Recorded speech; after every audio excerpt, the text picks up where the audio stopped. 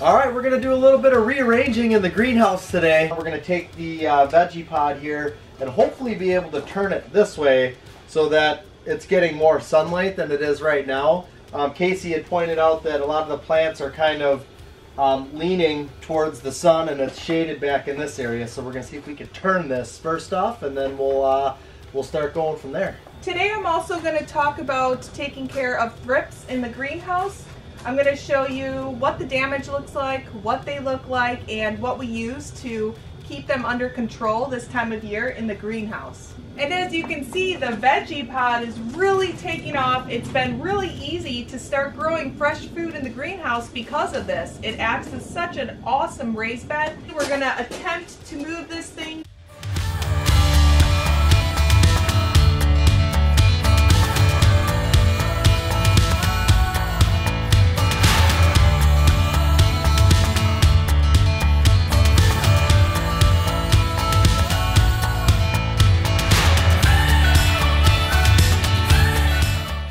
Whew, I was worried that wasn't going to work.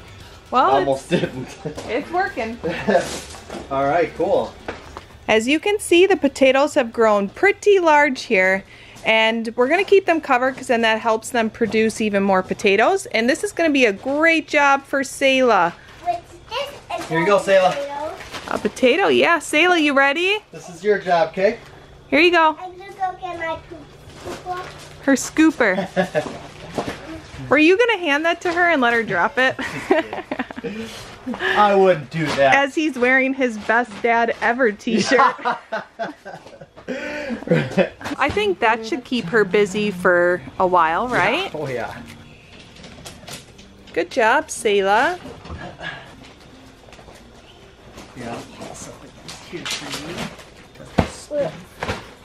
Alright, so we're going to trellis these beans. We're going to use some of the leftover stuff that we did with the table. So we've got the vinyl lattice. We're going to cut sections of it so that we can put it into the dirt. We'll support it with a stick here, and then we'll just do one section going all the way down the line, and that should work. And it's black, so it matches the Vegepod. Win-win. The girls are having a sleepover tonight at Grandma Karen's. Casey and I are going out for our 11-year anniversary. So we're going to drop them off later today, and then we're going to have some fun.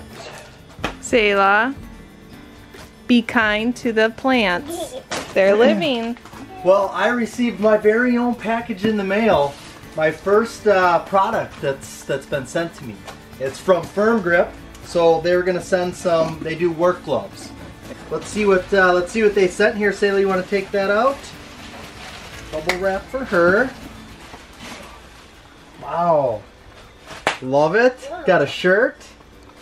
These are nice gloves. And I really needed a new pair of gloves. In fact, the last pair of work gloves that I bought was probably like 3-4 years ago, and they got holes in them and measuring and marking. Oh boy, I like these, the leather ones. Wow, I don't think I'll ever have to buy work gloves again. Thank you so much, Firm Grip. I really, really appreciate this. They're going to get great use.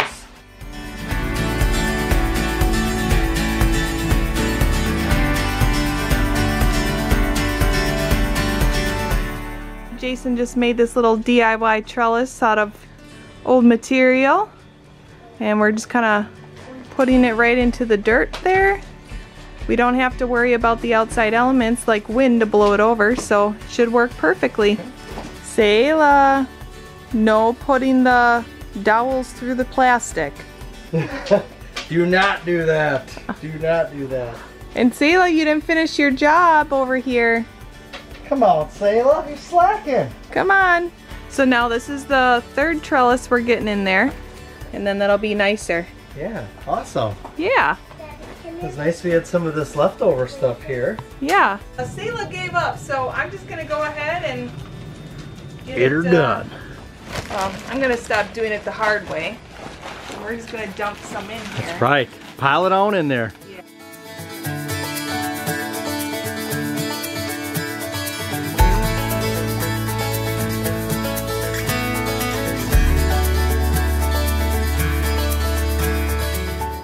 Hey, hon, do you have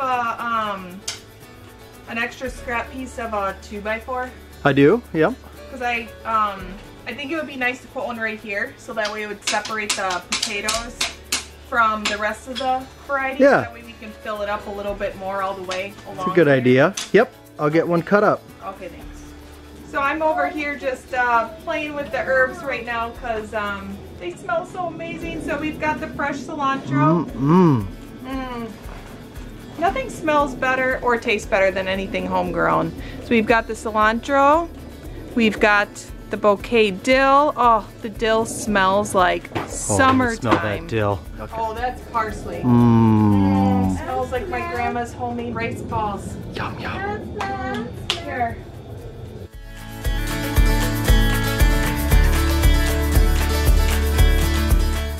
Thanks, son. Yeah, no problem. Now, just gonna put it right in here. Let's see if Jason did a good job. And it's perfect. All right. Awesome. Thanks, hon. No problem. So now, having the board here allows me to get more dirt in there, right up to the last edge of the potato. There we go. Well, good thing we left a good amount of space on top, Yeah. too, for more dirt. Perfect. Yep.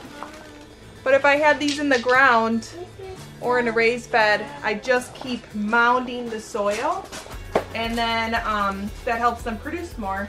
And then I'm just adding some extra dirt in the low spots from where we added the rows. And everything's getting pretty dry, so I'm gonna go ahead and water it. I never water super heavy this time of year because our days still are a little bit shorter here in Wisconsin. So we're just gonna go ahead and water it. Show you how I do it. I turn the pressure down low. I try to stay underneath the foliage a little bit. Sorry, Selah. So I'm watering these a little heavier just because we just added a lot of new soil on top and they were already drier underneath.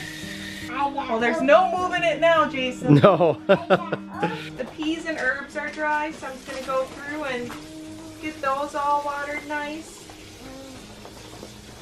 Well, now we're going to go ahead and talk about bad bugs because we've got some thrips on our beans. Beans seem to always be the most prone to the thrips in the greenhouse.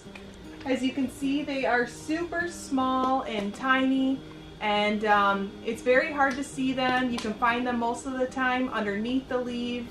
This is what their stress does to a plant. This is what it looks like. So anytime you start seeing your leaves get discoloration and start curling and look kind of veiny, that's when you know you've got thrips. So always turn the leaf over and check it out.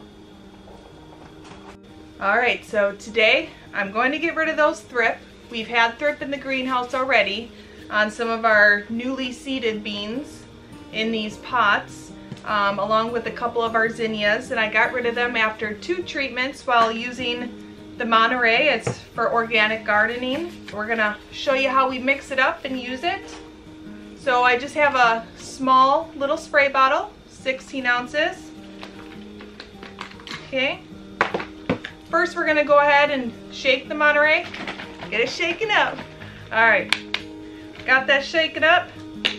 So now we're going to go ahead and add about a teaspoon of the Monterey. I eyeball, you can measure, whatever works best for you. And then we're going to go ahead and add some water to that. Okay. Alright, we got ourselves a mixture. Be sure to give it a good little shake before you go out there and take care of those little thrips. So here's my beans that I'm going to treat, and what I'm going to do first is push them back a little bit and try to get all of the underneath foliage first. Spray it on the top. You want to make sure your plant is almost dripping once you're done. And then in 3 days I go and do this treatment again. And then after that we'll check, see what's going on with those bugs. Alright, I'm coming in over here now. Gotta sneak in by this banana tree here. Alright, so we're gonna go in, we're gonna spray underneath, spray on top. We'll have to spray the peas as well. I can see some damage starting there, mainly because they're right next to the beans here. The best time to spray when you're using this in your gardens is at the end of the day. So now we'll just keep our eyes on these leaves and see if that really helps with the thrip on here. Well, that feels like a good day in the garden.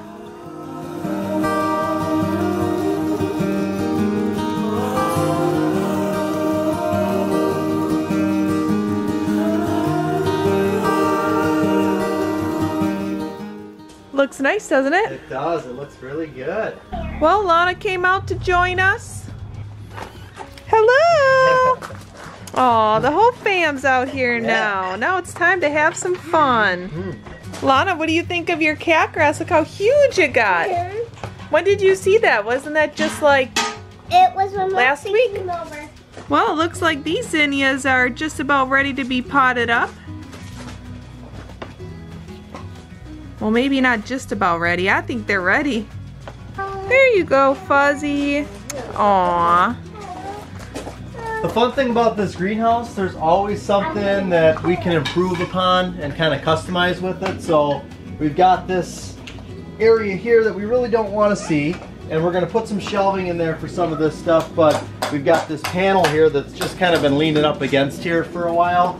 So I cut a notch in it. That way we can move it all the way flush up against to the wall here, and then I'll cut it here even.